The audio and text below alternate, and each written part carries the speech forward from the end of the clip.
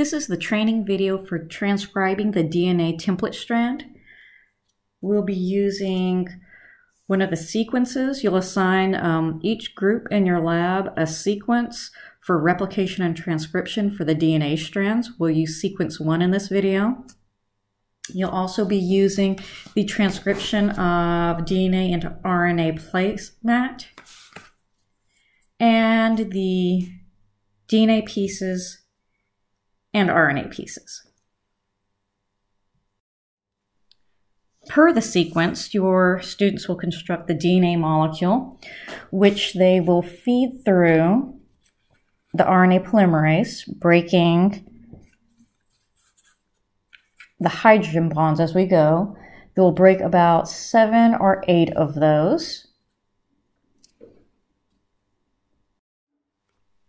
Now we have enough DNA nucleotides open on our template strand to start pairing up the RNA nucleotides.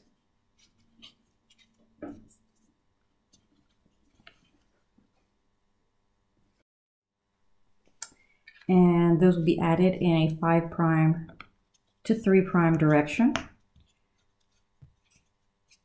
Make sure that your students are inserting the DNA in the proper direction.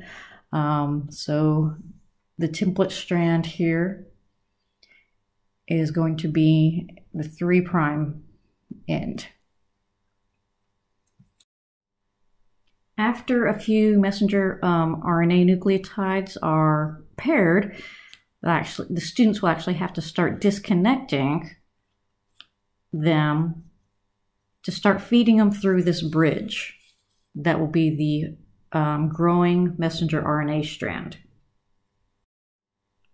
Students will need to alternate adding RNA nucleotides to the messenger RNA and disconnecting and feeding that messenger RNA strand through that bridge.